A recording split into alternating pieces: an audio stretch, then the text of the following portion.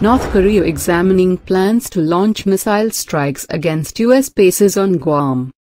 In White House, elected officials in Guam are reassuring constituents that the U.S. territory is safe following North Korea's claim that it is examining its plan for making an enveloping fire around the strategically important Pacific island. In the statement issued early Wednesday in Asia, the North-South Korean Central News Agency said its armed forces were carefully examining a plan for missile strikes on Guam. American military bases on the U.S. Pacific Island territory are believed to hold the largest U.S. arsenal of nuclear weapons outside the continental United States. A spokesman for North Korea's army was quoted as saying the strike plan will be put into practice in a multi-current and consecutive way any moment, once an order is given by Kim Jong-un. Guam Governor Eddie Calvo said there was no threat to the island, but also said it was prepared for any eventuality in a televised speech. Governor Calvo said Guam is American soil, not just a military installation, and was assured by the White House that an attack on Guam would be considered an attack on the United States. Madeline Bordalo, Guam's elected congressional delegate, also expressed confidence in the ability of U.S. forces to protect the island amid North Korea's deeply troubling threat, but urged Trump to work with the international community to de-escalate tensions. The moves followed a day of heated rhetoric between Washington and Pyongyang. U.S. President Donald Trump on Tuesday issued a stark warning to North Korea, saying if Pyongyang continues its threats against the United States, they will be met with fire and fury like the world has never seen. Trump told reporters North Korean leaders Kim Jong-un had been acting in a very threatening manner since the U.S. increased its sanctions against the reclusive communist state and won a unanimous vote by the UN Security Council to impose penalties on Pyongyang. Speaking at his golf club in New Jersey, where he has been on a working vacation, Trump repeated his warning that Kim risked bringing down on his impoverished country fire, fury and, frankly, power the likes of which the world has never seen before. Dire conclusion. Earlier Tuesday, U.S. media outlets reported the U.S. Defense Intelligence Agency had concluded that North Korea recently succeeded in building a miniaturized nuclear warhead, small enough to fit in the intercontinental ballistic missiles Pyongyang recently has test-fired. North Korea issued a statement threatening to attack U.S. bases on Guam a few hours after Trump spoke, but analysts said it appeared to have been prepared before Trump's fire and fury warning.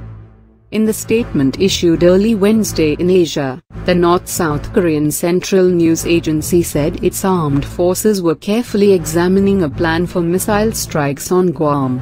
American military bases on the U.S. Pacific Island territory are believed to hold the largest U.S. arsenal of nuclear weapons outside the continental United States. A spokesman for North Korea's army was quoted as saying the strike plan will be put into practice in a multi-current and consecutive way any moment, once an order is given by Kim Jong-un. The North has threatened nuclear war with the United States in the past in response to UN sanctions over its nuclear tests. Trump's forceful language Tuesday, and Pyongyang's vociferous response, revived concerns about renewed war on the Korean peninsula, where 3 years of combat in the early 1950s ended in stalemate. What the last 60 years, since the Korean War ended in an armistice, has shown is that a war of words does not translate into real war, said Balbina Huang, a Georgetown University adjunct assistant professor. The increase in rhetoric does raise existing tensions, but it does not translate into a shift of U.S. policy or strategy on North Korea. John Wolfstadel, who was a National Security Council official in former President Barack Obama's administration, warned in a tweet late Tuesday, "We are closer to nuclear use now than at any time since the Cuban Missile Crisis. We need the president to stabilize, not disrupt."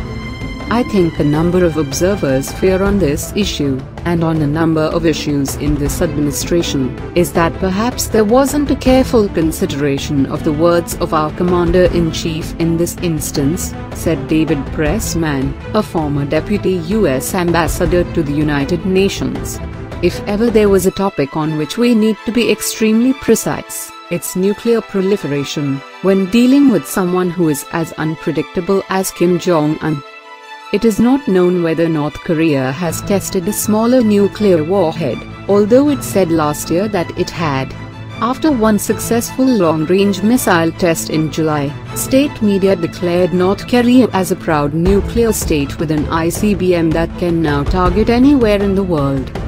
Media reports on Tuesday that referenced the Dyer report said U.S. analysts had concluded that Pyongyang has amassed 60 nuclear weapons, although some experts think the number is smaller, perhaps only half as many.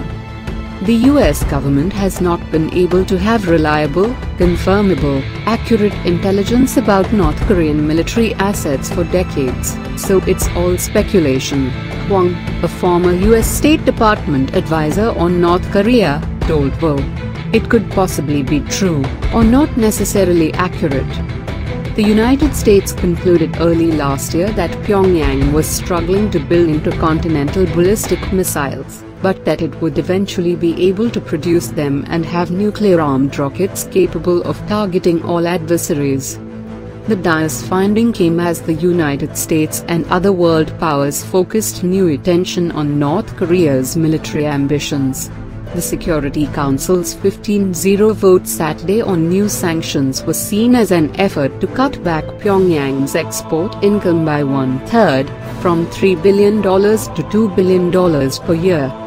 Trump commended the international community Tuesday for its decision to confront North Korea over its nuclear weapons development, although the U.S. ambassador to the UN, Nikki Haley, said she was skeptical that Pyongyang would be deterred by the latest sanctions.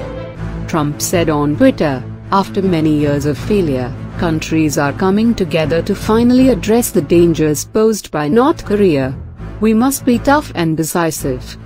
However, U.S. Representative Eliot Engel of New York, the top Democrat on the House Foreign Affairs Committee, said Trump had pushed too far with his fire and fury comment. President Trump has again undermined American credibility by drawing an absurd red line, Engel said.